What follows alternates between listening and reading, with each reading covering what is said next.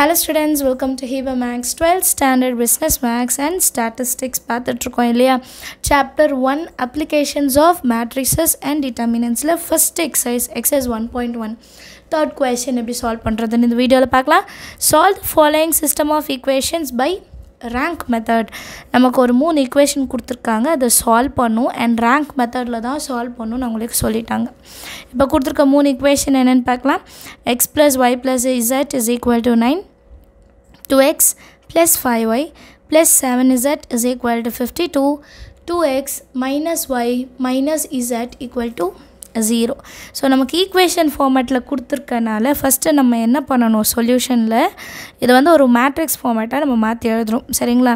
So matrix ஃபார்மேட்டாக எழுதும் போது நீங்கள் இன்னொரு வாட்டி வேணால் இதை திருப்பி எழுதிக்கோங்க சொல்யூஷனில் கிவனில் சரிங்களா. நான் இன்னொரு வாட்டி எழுதல, டைம் ஆகும்.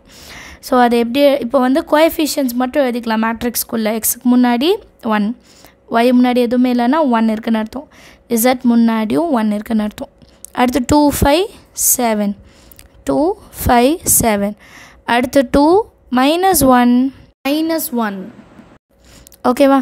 ஸோ இப்போ அன்னோன் என்ன அதுதான் அடுத்தது எழுதணும். X Y Z, X Y Z that is equal to, இப்போ நமக்கு ஆன்சர் என்னென்ன, ஈக்குவேஷனோட ஆன்சர் என்ன அதுதான் ரிசல்டன்ட்டில் எழுதணும். 9 52 0. இப்போ எழுதியிருக்கிறது என்ன ஃபார்மேட்டில் எழுதியிருக்கோம், A into x is equal to bன்னு எடுத்துக்கணும். அதாவது இந்த மேட்ரிக்ஸ் ஏன்னு எடுத்துக்கிறோம், இதை எக்ஸ் அன்னோன்னு எடுத்துக்கிறோம், பி ரிசல்டன்ட் அப்படின்னு எடுத்துக்கிறோம். இதை தனியாக இல்லாட்டி ஏ is equal to be is ஈக்குவல்னா எழுத வேண்டாம், இப்படி எழுதலாம். ஒருவேளை உங்கள் கிளாஸ் ஒர்க்கில் இப்படி எழுதுறாங்கன்னா அதை ஃபாலோ பண்ணுங்கள் சரிங்களா. இப்போ நான் இந்த ரெண்டுத்தில் இருந்து ஆகுமெண்டட் மேட்ரிக்ஸை கொண்டு வர போகிறேன். ஆகுமெண்டட் மேட்ரிக்ஸ்னால் என்ன, ரெண்டு மேட்ரிக்ஸை சேர்த்து எழுதுறது. ஆகுமெண்டட் மேட்ரிக்ஸ் A/B அப்படின்னா என்ன அர்த்தம், ஃபஸ்ட்டு ஏ எழுதிக்கணும். 1 1 1 2 5 7 2 minus 1 minus 1. அடுத்த காலம் பியோடது எழுதணும். ரிசல்டன்ட் இருக்குது பார்த்தீங்களா, 9 52 0 இதை எழுதிக்கணும். இதுதான் ஆகுமெண்டட் மேட்ரிக்ஸ் அப்படின்னு சொல்லுவோம் ஓகேவா. இப்போ இந்த ஆகுமெண்டட் மேட்ரிக்ஸ்க்கு நம்ம ரேங்க்கு கண்டுபிடிச்சா போதும். இப்போ இது ரேங்க் கண்டுபிடிக்கிறதுக்கு நான் என்ன மெத்தட் யூஸ் பண்ண போகிறேன்னா எஸ்லான் ஃபார்ம் தான். Reduce to rho echelon form. So rho echelon form கொண்டு வரதுக்கு ஃபஸ்ட்டு ரூல் எழுதிடலாம். இங்கே 1 தான் இருக்குது, ஸோ நமக்கு ப்ராப்ளமே இல்லை, டைரெக்டாக 1 கொடுத்துட்டாங்க. இது எப்படி எடுக்கலாம், R2 சேஞ்சஸ், R2 டைரெக்டாக 2 இருக்குது. இப்போ இங்கே 2 இருக்கணும், அப்போ தான் இதை மைனஸ் பண்ணும்போது 0 ஆகும். அப்போ மைனஸ் பண்ணணும் 2 times ஆஃப் R1, ஏன்னா 1 into 2 2 புரியுதா. R2லேருந்து R1 மைனஸ் பண்ணும், ஆனால் இங்கே 2 வரனால into 2. Same R3க்கும் R3 minus 2 times of R1, ஏன்னா ரெண்டுமே ஒரே நம்பர் தான் பாருங்கள், மேலேயும் 1 தான் இருக்குது, எந்த சேஞ்சுமே இல்லை, ரெண்டுத்துக்கும் ஒரே ரூல் தான். R1ஓடது முதல்ல எழுதிடலாம் 1 1 1 9. அடுத்து R2ஓடது 2 5 7 52 minus 2 times ஆஃப் R1, அப்போ R1 into 2, 2 1s are 2, 2 1s are 2, 2 1s are 2, 9 2s are 18, minus minus minus minus. இது 0, இது 3, இது 5, இது 12 ஆகிடும், இது 4 ஆகிடும், அப்போது 34 ஓகேவா. எல்லாமே சின்ன நம்பருக்கு தான் மைனஸ் இருக்குது. அப்போ 0 3 5 34.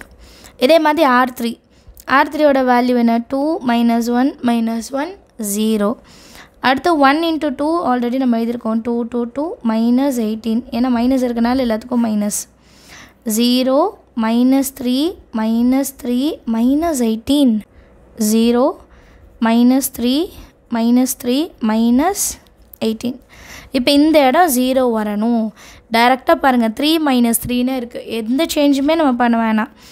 R3 changes R3 plus R2, ஏன்னா மைனஸ் கொடுத்துருக்காங்க, மைனஸ் இல்லைன்னா மைனஸ் எழுதணும், ஆல்ரெடி மைனஸ் இருக்குன்னா நம்ம ப்ளஸ் பண்ணால் போதும். 1 1 1 9 0 3 5 34, ஏன்னா R2வில் எந்த சேஞ்சுமே இல்லை, R3 மட்டும் தான் change. 0 + 0 0 plus 3 minus 3 0, 5 minus 3 2, 34 minus 18, 34 minus 18 இது 14 ஆகிடணும், இது 2 ஆகிடணும், இது 6 இது 1, ஸோ 16. இப்போ இது ரெண்டுத்துக்கும் வந்து எந்த லிங்க்குமே இல்லை. ஸோ இது அப்படியே விட்டுடலாம். இப்போ நம்ம எப்படி பார்க்கணும், ரேங்க் எப்படி கண்டுபிடிக்கணும்னா, 2 மேட்ரிக்ஸ் இருக்குது இதுலேயே. ஃபஸ்ட்டு வந்து ஏ மேட்ரிக்ஸ், இது மட்டும் எடுத்துக்கிட்டோன்னா இது ஏ மேட்ரிக்ஸ், இதுக்கு தனியாக ரேங்க். அப்புறம் ஏபி மேட்ரிக்ஸ்க்கு தனியாக ரேங்க். புரியுதா? 2 மேட்ரிக்ஸ் இருக்குது இதிலே, நம்ம ரெண்டுமே கண்டுபிடிக்கணும். இப்போ ரேங்க் ஆஃப் ஏ எடுத்துக்கிட்டோன்னா இந்த மேட்ரிக்ஸை மட்டும் பாருங்கள், எத்தனை நான் ஜீரோ ரோஸ் இருக்குது பாருங்கள். நமக்கு மொத்தமே 3 நான் ஜீரோ ரோஸ். ஏன்னா இது ஃபுல்லாக 0 ஆச்சுன்னா தான் இது கிடையாது. இதில் வந்து 0 வரல, அப்போ இதையும் நம்ம எடுத்துக்கணும். அப்போ 1 2 3. இப்போ ரேங்க் ஆஃப் ஏபி மேட்ரிக்ஸ் பார்க்கலாம். A/B augmented மேட்ரிக்ஸோடது. இதுக்கும் பாருங்கள் லாஸ்ட் ரோவில் 0 வரல. ஸோ லாஸ்ட் ரோவில் 0 ஆகலைன்னா இது நான் ஜீரோ தான், இதுவும் நான் ஜீரோ ரோ. அப்போ 3 நான் ஜீரோ ரோ இருக்குன்னா ரேங்க் ஆஃப் ஏபியும் 3 தான். This is equal to number of unknown. கரெக்டாக? நம்பர் ஆஃப் அன்னோன்னா என்னது? எத்தனை இது நமக்கு தெரியாது. இப்போ XYZல எதுவுமே தெரியாது. So number of unknown is equal to 3. இப்போ இது எல்லாமே ஈக்குவலாக இருக்கா? ரேங்க் ஆஃப் ஏவும் 3 தான், ரேங்க் ஆஃப் ஏபியும் 3 தான், நம்பர் ஆஃப் அன்னோனும் 3. ஸோ இதை வச்சு என்ன சொல்லலாம்? Rank of A is equal to rank of AB is equal to number of unknown. So ஏன் இந்த கண்டிஷன் சொல்கிறேன் அப்படின்னா, இந்த மாதிரி 3மே ஈக்குவலாக இருந்தால் ஈக்குவேஷன் இஸ் கன்சிஸ்டன்ட் அப்படின்னு சொல்லுவோம். And solution has unique solution அப்படின்னு அதை இது எழுதணும். சரிங்களா? The equation has unique solution எழுதலாம். The equation has unique solution. இப்போ இது எப்படி கண்டுபிடிக்கிறது அப்படின்னா, யூனிக் சொல்யூஷன்னு கண்டுபிடிச்சிட்டோம்.